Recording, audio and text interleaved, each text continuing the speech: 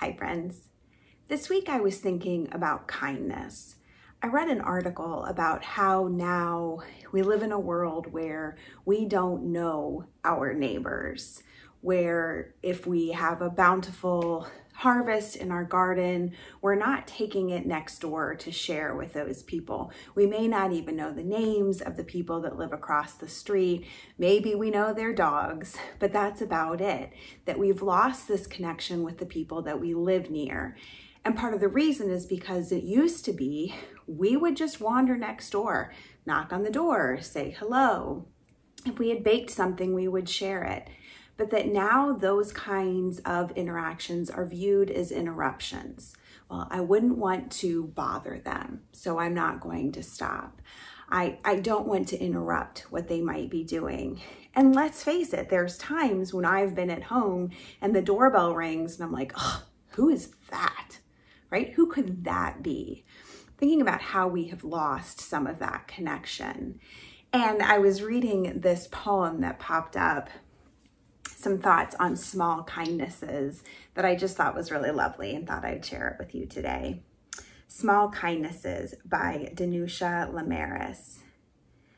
I've been thinking about the way when you walk down a crowded aisle, people pull in their legs to let you by.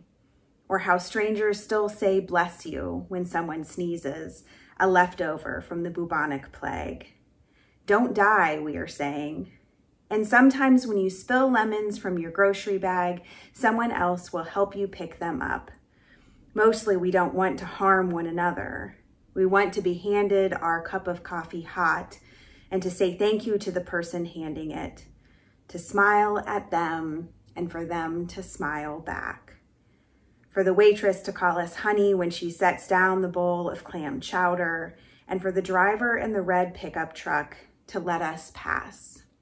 We have so little of each other now, so far from tribe and fire, only these brief moments of exchange.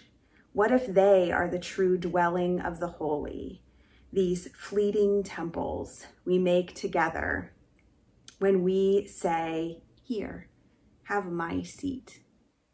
Go ahead, you first. I like your hat. I love that. I love those simple kindnesses. You know those interactions with strangers when you walk away and you just feel good just from being in the presence of someone for a short time.